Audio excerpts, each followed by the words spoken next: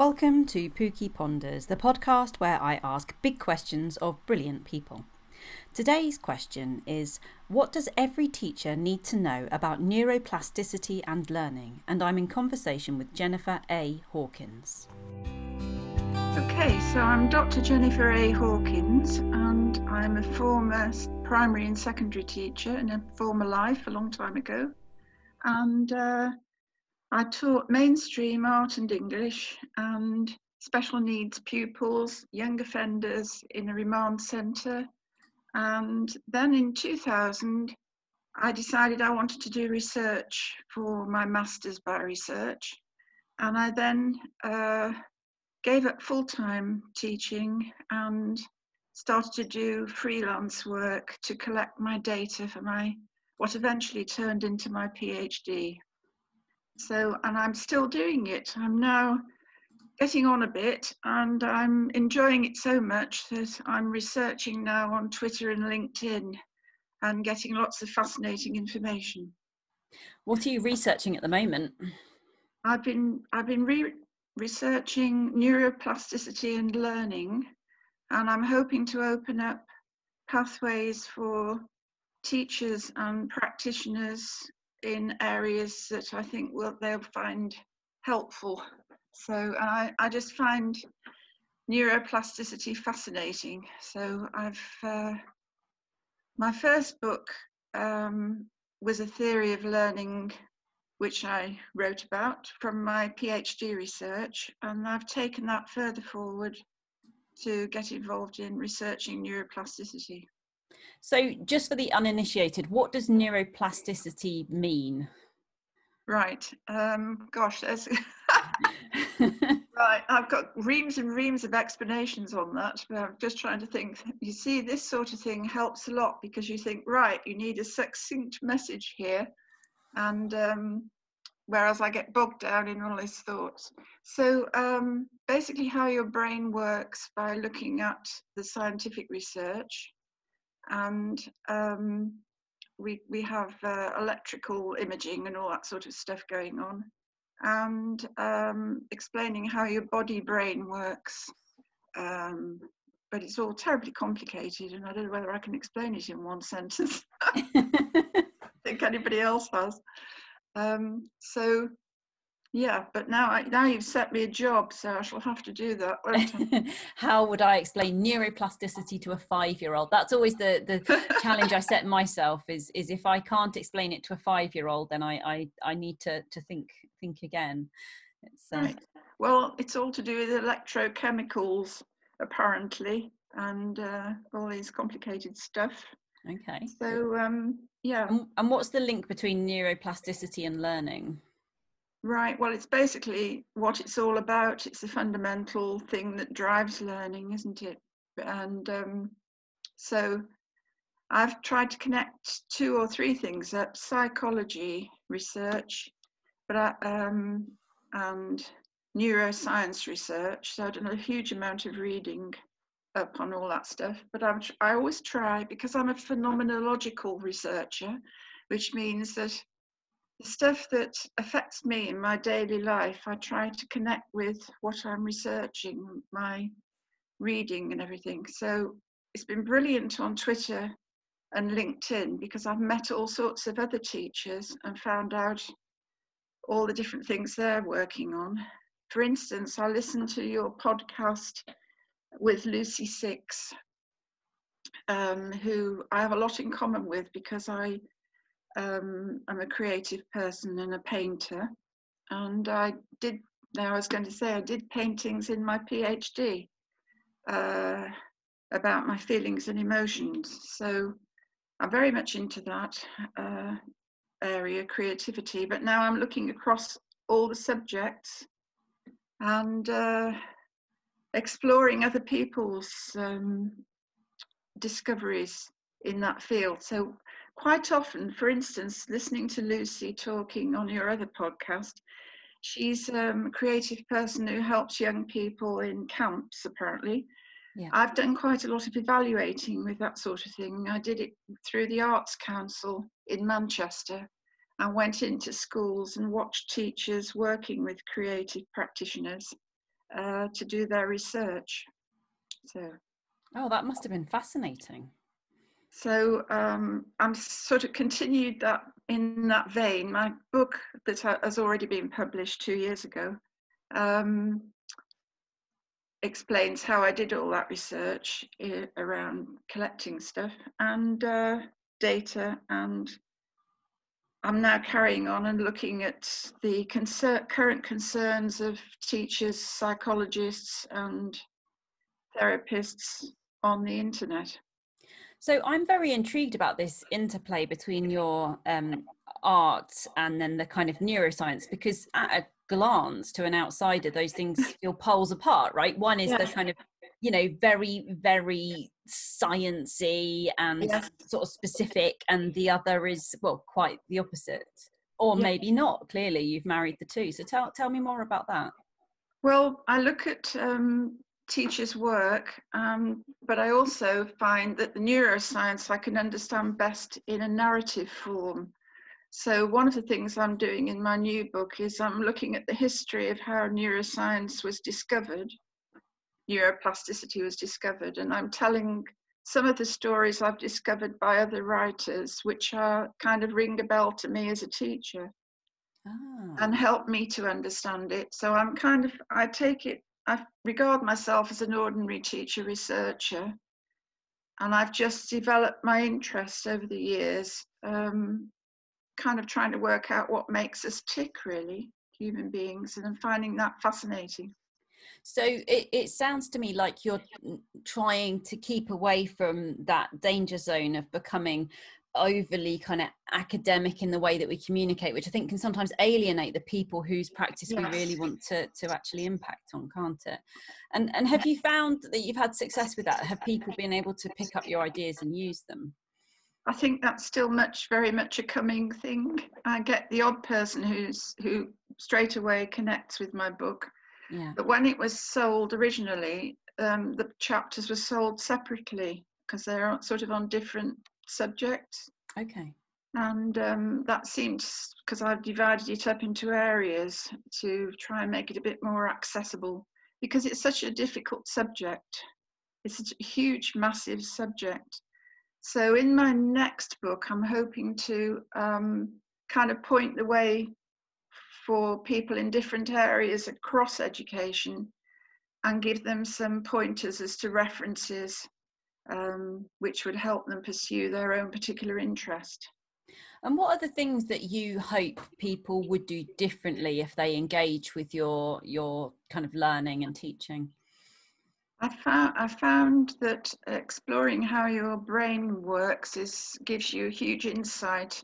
If you can connect it up with your practice, it sort of informs your practice. So I'm kind of hoping that what I write supports what people already do and kind of justifies good practice, because I find a lot of really good teachers out there who are working with the plastic brain of their learners.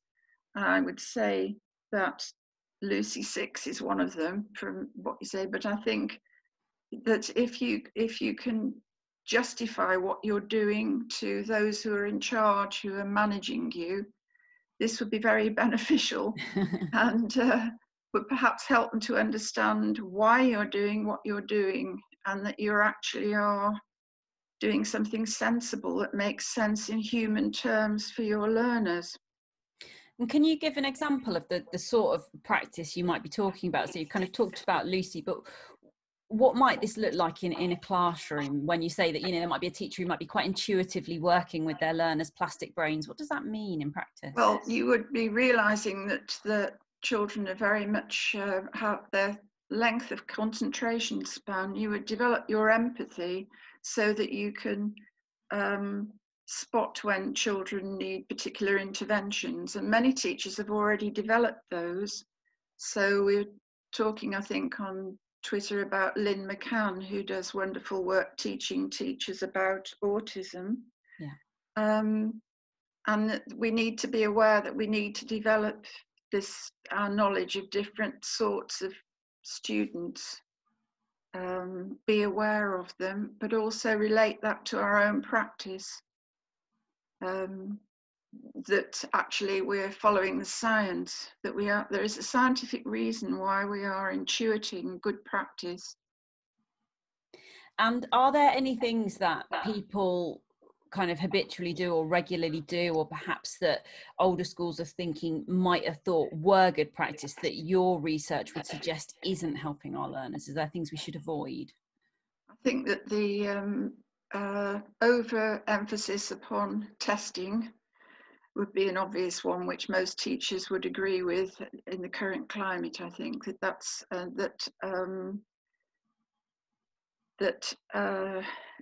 there are sort of repressive ways of teaching which are not sufficiently empathic. And in actual fact, I believe that's quite an ignorant way to go on, because you need to take account of, we need to develop our professionalism in responding to individual learners. One of my current memes is, we're all part of the human family, but neuroplasticity makes us all unique. Oh, that's nice. And is neuroplasticity something that kind of, I think my understanding in my kind of younger years had always been that, you know, that it's really only something that we have when we're younger, but that my more recent understanding is that actually our brains are kind of plastic throughout our lifetimes, and that there's always the capacity for change. Yes. If I look at myself, I always try and relate things to my own experience or other people's experience. I like to ask them how they feel. So that's interesting in saying that, because I think that I was a very different person when I was teaching, and I've changed enormously as I've gone on, and I can see how I've become kind of an expert in my narrow field, really, although I'm trying to expand it across. We all only have our own corridors, but we need to listen to other people, because we need all of us to bring our experience. But I think you can develop your brain over the years, and I think I have, in the area I'm interested in, and that's what all learners do. You know, I think I'm different now than I was 10 years ago, or 20 years ago, or 30 years ago, at the end of my, at the end of my life, but you know, where I am now, I can look back and say, you know, I've carried on learning. And I think that's a really powerful thing, actually, isn't it? It's certainly something that I've come to kind of later, but have come to really enjoy, picking up new skills and hobbies, and realizing that learning is really fun at whatever age. And Yes. certainly as a parent, it's something I found has been really important, is to just have a go and learn alongside my children, and let go of the perfectionism, and just have fun with it, really. Yes, yeah, I think so. And I think teachers learn from their pupils, which lots of them will say they do as well. Yeah. I remember doing outdoor pursuits in Wales with teenage special needs kids, and I'd never done anything very physical. I had elderly, very religious parents as a child, and didn't do anything very physical at all. So when I did that in my 30s, I think I learnt more from abseiling and climbing in the climbing room, and I had to do canoeing, and the kids all volunteered. They were with instructors. They'd say, who goes first? And they'd all look at me and go, Mrs. And I'd just have to go, you know, and I developed my confidence. I remember doing an 80-foot wire glide, you know, and that sort of thing. And the instructor shouting, who's next? And they went, watch out, it's a big one coming down. You have to throw yourself, you know, into everything. So, and I felt it gave me confidence, huge amount of confidence I hadn't had. I was a very buttoned up teacher before that. Oh, really? So it's not always about learning over the longer term. There could be an experience that's kind of really formative and really begins to kind of shift things. Well, that sort of connects up with what Lucy was saying about bringing children together in new experiences and designing the environment for them, and giving them a social environment with new people to meet, and bonding as a family, and working in a summer camp or whatever it was she was saying. Yeah. Doing art activities, you know. But the interesting work I did in Salford in Manchester was a researching program for teachers. And I was a mentor on that and then became the evaluator for part of it. And the teachers chose a creative practitioner to do that sort of work, to pursue their own research question with their classes right across junior and secondary. Mm-hmm. And they devised their own research question, and they chose their artist, their art form, in order to do it. So it could be a 10-year-old boy is doing creative, wanting to help their creative writing, and they might get a book illustrator and a storyteller in. And then they would, they would decide where the research was going with the artist helping them. So somebody like Lucy, who's very adept at helping those sort of social, emotional learning situations to happen, to set it up. And in a way, it isn't as predictable as your normal classroom. It depends on what the teacher is doing, but sometimes I think we just make it so boring for children. How do you mean? Well, you will read this, you'll do that, you'll learn that, and that, and you're on a sort of railway track. And you don't think that's optimal for And learning? you will do an exam at the end of it. But I think that's part of it. I'm not saying you shouldn't do that, but I think we ought to mix it up a bit. And how do you think we should be mixing it up? I think I'm a very keen believer in teacher research. Obviously, I've done lots myself, but also working with these teachers and watching what they learned from working with creative people. That was very interesting. And I can't see any reason why you can't have creative science, creative maths. And the more I read about it, the more that seems possible, Obviously, you have to learn knowledge and learn your subject language and your subject important frameworks. Yeah. But I think that teachers working individually with their own class could research collaboratively. Yeah. It would be a much better way to go. It's one of the interesting things I found during the course of the pandemic, where some schools and organisations have given teachers a bit more freedom with the curriculum, where perhaps learners aren't having to do exams and so on. And some of the directions that teachers have chosen to take things have been really fascinating, really inspiring. And my daughter, one of my daughters, has a fabulous science tutor who has made science really exciting for her. My daughter thought she might be interested in science before, and now she's really up for it. Yesterday she had an online tutorial with Sally, and she said, I need marshmallows and a microwave. And I was like, okay, why? And she said, because we're going to work out the speed of light. Oh, wonderful. And I don't know how that went, or why marshmallows in a microwave would help, but my daughter, I'm sure, could tell you, and she certainly came out very enthused. And it's yes, yeah, I don't know, and I don't think everything doesn't always, as you say, have to be whiz bang and fantastic, does it? But it's about inspiring and engaging, isn't it? That's right. So as I'm reading through the neuroscience stories about different people, for instance, who had disability or whatever, how they solved their problem, quite a lot of neuroscientists actually did have disability. It's interesting to find out. There's quite a lot of interesting stories. So I'm referencing it as I go along to these different books in different areas. And it's kind of, as I do my research, it's ended up being across teachers' current concerns, because being phenomenological, which means whatever happens, basically, your take on whatever happens. So there's, so I've ended up with 4 chapters on education, sort of inclusion, mental health, and all this stuff, all informed by practitioners and people, including some of them who've had experiences themselves, who very generously agreed to let me use their stories, poems, or videos, which supports supports the theory. I'm sort of developing a backup theory. Oh, Tell me more, or is it too early?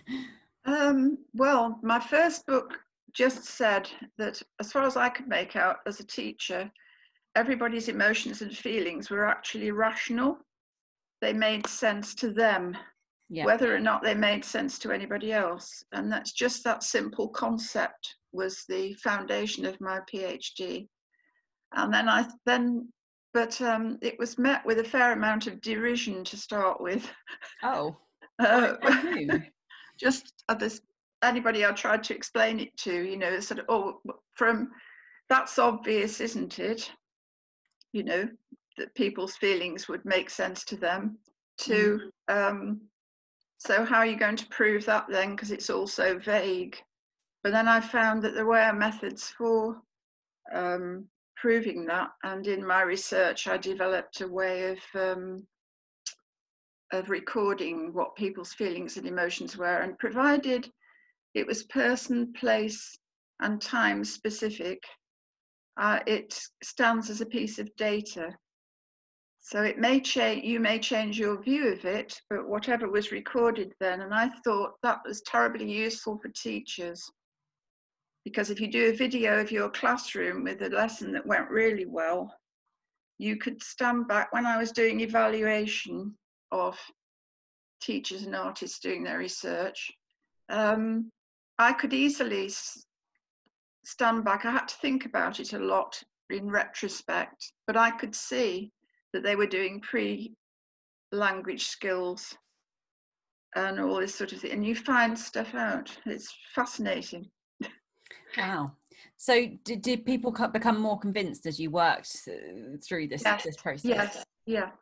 So I've done I did a 3 threads of work, teachers, reasons, and all I said to them was, what can you tell me about your feelings and emotions about teaching and learning? And I didn't specify, I didn't give questionnaires, I didn't specify, and they all came out with pertinent stuff.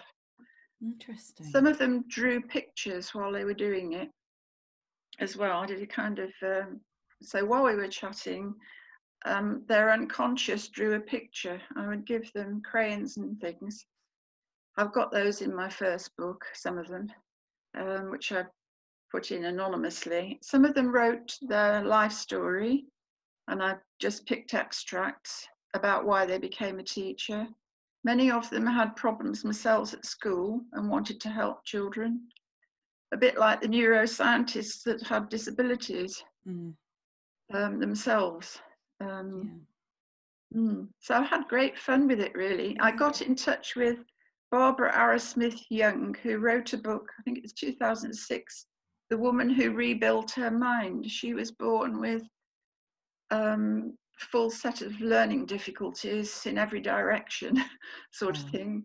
And she now runs a school in Canada, and she's worked out how children can be helped in different ways. I think the last time I looked, she had 19 interventions, and it's a lot of that's to do with repetition. So a bit like some dyslexia programs, do 5 or 10 minutes a day of reading non-sensible phonics for 10 minutes every day for 3 years, and gradually the dyslexic brain adjusts to improving its skills. So yeah. Wow. So I've discovered a huge amount. The trouble is, it's such a massive amount of, I've got 1,500 references of books and papers. Wow. So how did you decide for the second book then? Like what, where are you focusing on? What's the thing that you most need to share that you've learned? Right, well, I have a list here. I've got a list of some of the things. Neural maps change their borders. They become greater and less detailed. They move around the brain and can even disappear, which I thought was fascinating. What does that mean? Well, these are the electrical connections that are made. You know how with neural imaging, you can watch people recognizing photographs and you can see their feelings and emotions happening in their brain, and it's also your body as well. So, but we're so hugely complicated, and I found it very difficult to get my head around it all. But I just think, right, how do I regard this as a teacher, and what can I get out of it? Yeah. So it's helped me to understand how complicated our brains are. Plus, another fascinating fact is that your electrical connections can be anything between 2 to 200 miles an hour. Oh, and why the difference? Well, because it varies depending on, I don't know. Oh, Just have no idea. But I think we can all empathise with that a bit, can't we? We yes. all have those days when it feels like 2 miles an hour. Yes, exactly. I would say that definitely relates to me. But but also you have that flash moment. But whether or not that's actually making sense of anything, I don't know. It may be just a response to stimulus. Where you suddenly somebody comes up and gives you a fright or something. So it's all fascinating stuff. And yeah, so I've been extracting stuff like that. And there's a lady who came out with a book on emotions, and she says that every emotion is different. So every emotion you feel is slightly different because your neural paths are slightly different every time you feel something. You have certain patterns, but you also have sort of blips, and you have random stuff going on. Okay, so even if it feels similar, like I might feel sad about something one day and then sad about something another day, but it will be a slightly different. Apparently, yes. So, but I found I can extract from that, like you've just done with me, something that makes sense from that to you. If you see what I mean, because when you read this big complicated book, it's quite hard to extract that. But I think it's useful. I think that the layperson needs to. It would inform our lives enormously if we knew all this stuff, some of this stuff. The main points. Yeah. So feelings are like fingerprints then, I'm thinking. That's where my head's gone with that. And do you find that with usually learning all the time, and it seems you've done a huge amount of research that's taken you in lots of different directions, and Yes. do you find now that you find yourself reflecting on other times in your career and thinking, I wish I would have known this then? Yes. That's what started me off. I was teaching special needs teenagers, and I just felt there was more to it, that we were sort of retraining them on reading schemes. It was back in the dark ages, really. I mean, they're much better nowadays. I thought, these children have got emotional problems. So I worked with teenagers who refused to go to school. That was one of my strands as well. And I spent a lot of time over 2 years going into their houses as a home tutor and getting to know their situation. Yeah. And I learned things that I couldn't possibly have known as a teacher in the classroom. And I found that, some of them there was bereavement, there was parents with mental health problems, which is a very tricky one, obviously. And quite a lot of the children would become a carer for the parent and that sort of thing. But very subtle stuff was going on. Some of them were bullied, and some quite serious stuff going on. But and what I found worked really well was getting them to make a choice. So I would do an educational program with them, and I'd say, this is the syllabus. What do you want? And then have a think about, this is what the next bit of the syllabus is, because I was doing GCSE. And when I come next week, I'll ask you where you want to start, because then you're starting somewhere that they've chosen, that they feel they have some kind of a hook into, because they recognize something that connects with what's in their head. rather than you telling them they've got to follow this external track. Maybe a bit of a feeling of control for them as well, I guess. Control, but also they would hook onto something they recognised. I see. So that, yes, okay. So you're building on what's already there, hopefully. And did you find that in those conversations that you had with young people who were struggling with school, that it always kind of made sense once you stopped and listened to them? Or were there some that stayed? Not necessarily. I found that that very often people can't explain what their problem is. And it's not always terribly helpful to expect them to. I think that sometimes, a bit like psychoanalysis, you may be reinforcing the problems. And when you read up about neuroplasticity, it's about embedding neural nets. So if you keep asking them about their problems, you're actually maybe reinforcing them. So it would be better to, and I found chatting to Dr. Jeffrey James, who does behaviour program, which is very good, which is solution focused.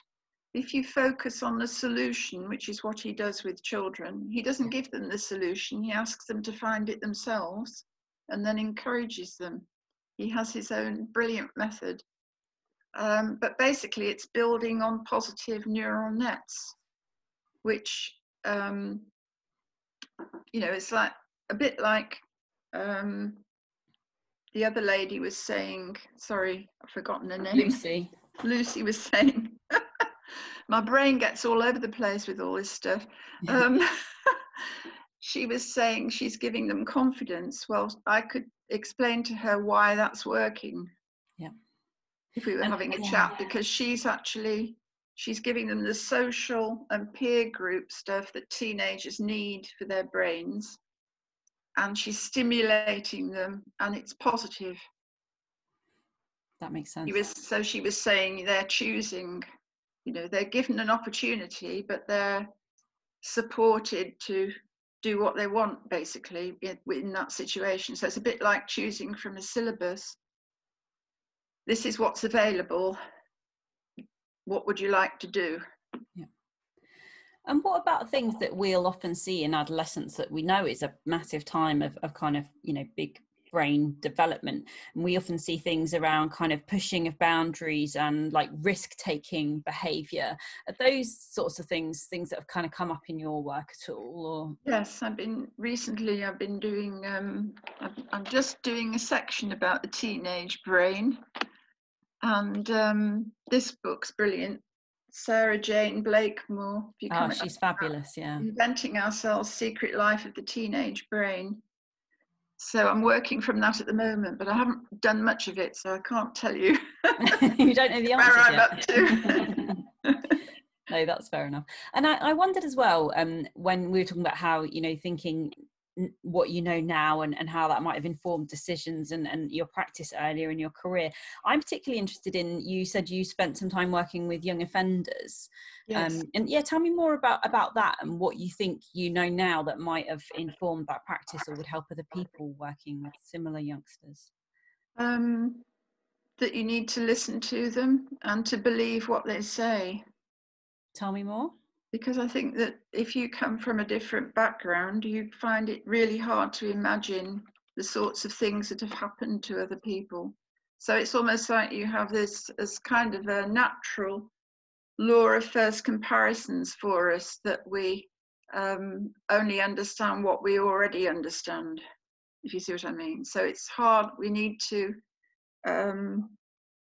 actually take on board what people are saying to us instead of interpreting it through our own experience or negating it. Surely that can't be possible, or trying to solve their problems for them doesn't work.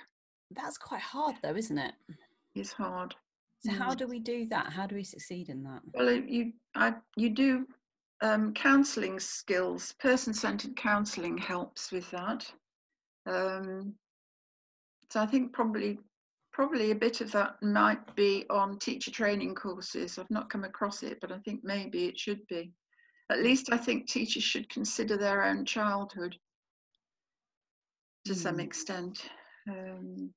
Because do you think that their experience will so heavily influence how they interpret what they see? Not necessarily, but I think that I don't think that necessarily is so, but I think it's likely. So at least I think you should think about it. Yeah. It's difficult because some people haven't had particularly traumatic experiences, you know, and you've got to accept that as well. I mean, I had quite a difficult childhood, but I have to accept that some people don't. Some people have a marvelous childhood. Yeah. It's one of the things that I find interesting as an adult, because I live now in very different circumstances than those which I grew up, and I've worked really hard to ensure that my children have it's a different experience than I had as a child. And I find myself every now and then just wishing that I could transplant them for just an hour or two, just because I think sometimes, but it's exactly as you say, I think they just only know their own experience, and I think it can sometimes be helpful to look outside of that.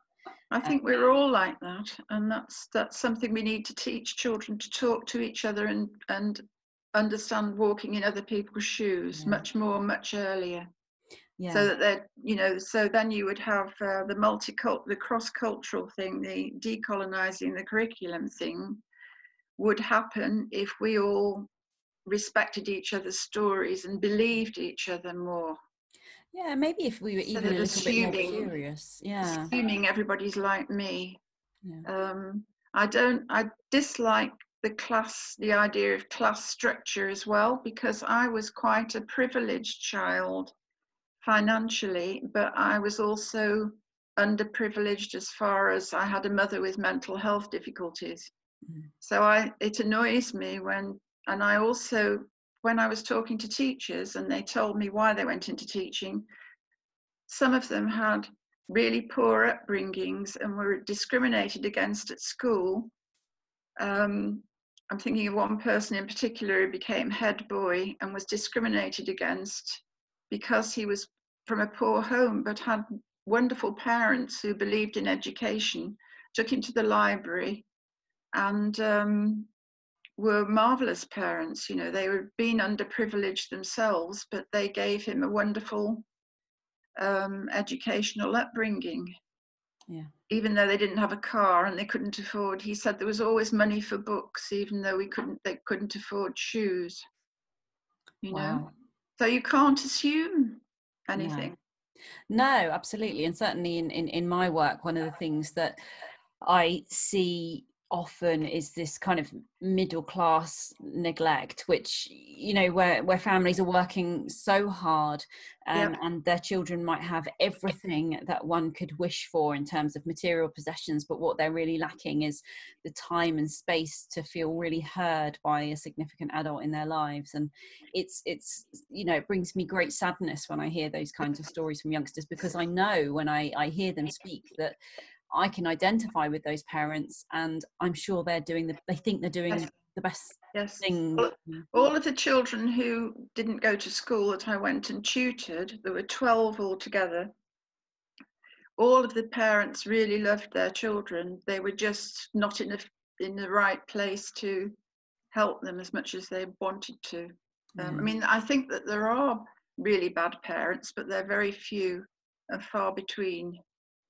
Most parents, you know, really would like to help their children. They're just not in a position to do so for one reason or another. Yeah, absolutely. And I think sometimes it can get quite toxic, can't it? That I think parents and carers can feel quite blamed if things aren't going quite as we'd hope for their child, that it can sometimes feel that they feel that this is their fault, or that people feel it's their fault, and that can make that relationship between I had one parent who was about to be prosecuted. I was taken away from the situation because the younger child went to school and the older one wouldn't go, and the single parent who was bereaved, had only been bereaved a year before, couldn't cope with the two teenagers, and because the younger one went to school quite happily, the older one, he was going to be prosecuted for not sending his child to school, but he didn't know what to do. He was out at work all day and she just kept coming home.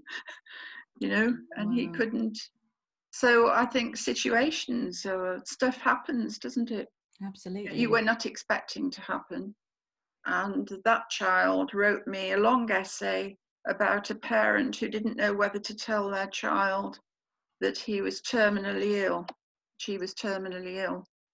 And Wow. so the mother had died.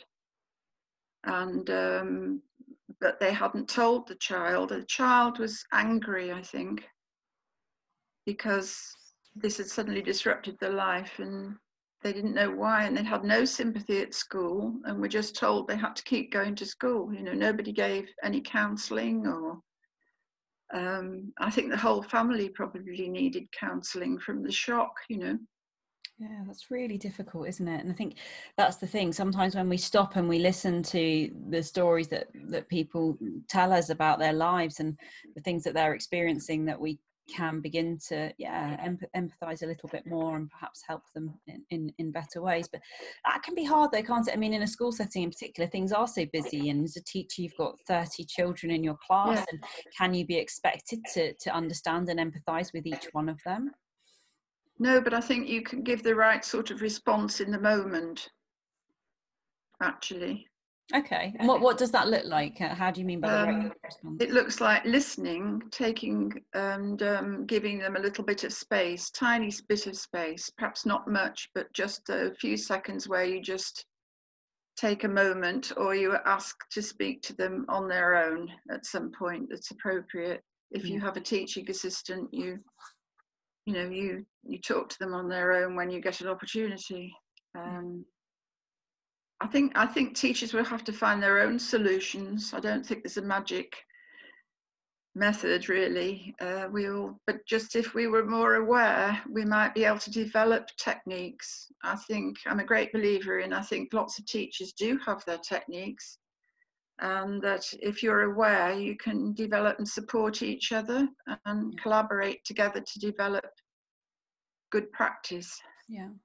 It sounds like some of the work that you're doing is about taking what is intuitive to some of our more inspired educators and providing the research about why it works and why they should trust their instincts. Yes, I think so, because I think it's providing you with the justification for what you're doing. I mean, I used to do my outdoor pursuits, develop programs for my special needs students. I ran the school garden, and we used to have planting out seeds certificates and different stuff that I developed, but I couldn't justify it. So when the national curriculum came in, people were actually saying these children are entitled to a normal classroom, and I'm saying, but they can't read or write, they're meant to sit at the back. This is secondary school.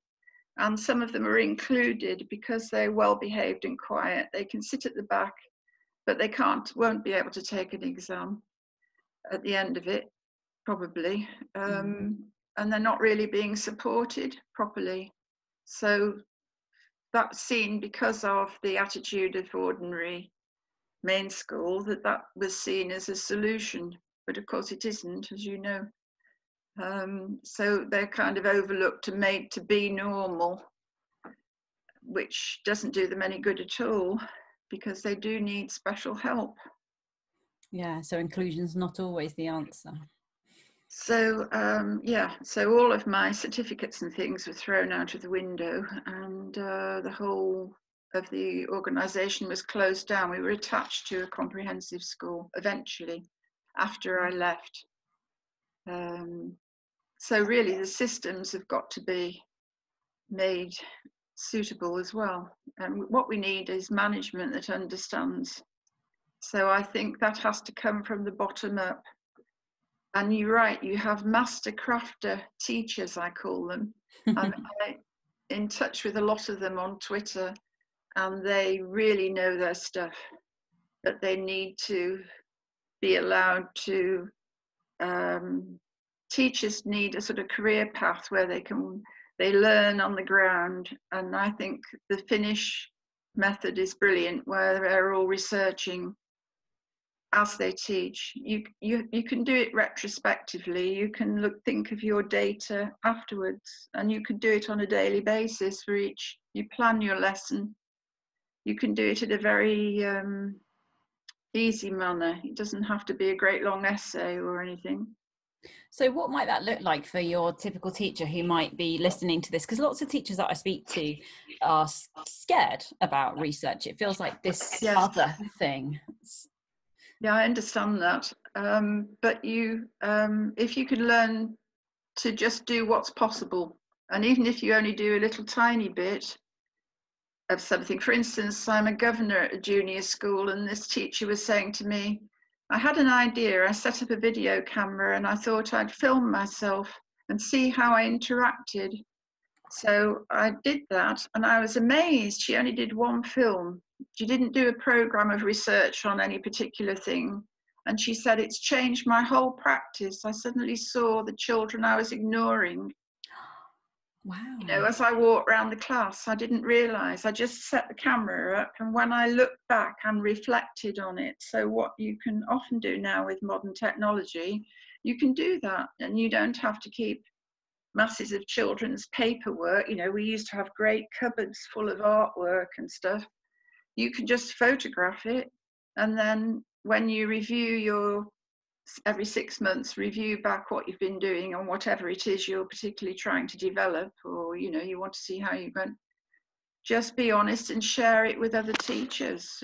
What you've found, if you discover something amazing you're proud of, share it with your colleagues, you know, and that's research basically. I wholeheartedly agree with you. It's one of the things I have the great privilege of working with loads of really inspiring practitioners all the time. And so often it will take quite a lot of coaxing from me to encourage them to share the great stuff that they're doing, because this might be, you know, a learning support assistant who doesn't have loads of letters after their name or something, but I've watched them and what they're doing is great. Yes. And you just want more people to be able to learn from that. Yes. We've got 2 teaching assistants at the junior school. I go in and I just get them to talk to me, and they've been doing the ELSA course. Yeah. And they've got their little room where they take children to who are having difficulties, you know, emotional difficulties. And they have hanging up from the ceiling on string stars where the children have written things like, I wish I could get on better with so-and-so, you know, whoever it is, their friend. It's upset me because I'm not talking to so-and-so or whatever. My mummy's not well, or something like that. I miss my granddad, would be a lot of that, I'm afraid, at the moment, or nanny or something. And I said to them at the end of the term, could you put them all on a piece of paper and just photograph them? They haven't got the children's names on or anything, but you will be able to get themes out of that. Yeah. Just look at them and analyze them and go, oh, we've had so many bereavements, children worrying about friendships, 1 or 2 that feel they're being bullied, or whatever, you know, somebody that's not very good at something that they're worrying about. I can't think of anything off the top of my head, but that's a simple piece of research, actually. Absolutely. Yeah. And you can collect that and keep those sheets, and you just put the date on and say, that's what we did that term. Oh, what did you think about the next term? Do you think we did better that way? We found some resources that help to address those problems, you know. Yeah, so it's really about kind of making sure that we stop and we're curious about our practice and we learn from what's working and yeah, explore a little, really, isn't it? I think people have the idea you've got to plan ahead and rigidly stick to a program of research, but actually the sort of research I do is much better in retrospect, when you look back and you admit you admit your failure at the beginning if you're not doing something well, and then you look back and say, oh, we made progress on that particular thing. If you don't admit failure, you can't admit progress properly. You can prove progress if you keep a record of failure. Yeah, I'm a big fan of sharing mistakes. I often will set people a task when I'm working with them to be brave and bold enough to share a mistake with a colleague, because I think when we do that, then it stops someone else having to walk that same path in the same way, doesn't it? Because we learn so much from the things that we do less well. Yes, absolutely. Yeah, I agree with that. Yeah. What thought would you like to kind of summarize with, or leave people with? What would you like them to think about having listened to this? Right. Well, I think that they ought to come up with a much better definition of neuroplasticity than me, because there's lots of very clever people out there. And what would you like to, if people kind of went away and changed one thing about their practice or how they approach things in the classroom or at school, what would you? Note what's not working and have a look to see how you've improved, or not, presumably, but mostly. The trouble with teachers is they're so well-meaning and lovely people that they don't record their successes. So record your successes by looking to what you've helped, because they often don't tell you about what was wrong to start with. And they're never always satisfied with what they've achieved, but usually they've achieved all sorts of things, and they are researching and they are working really well, a lot of them, in my experience anyway.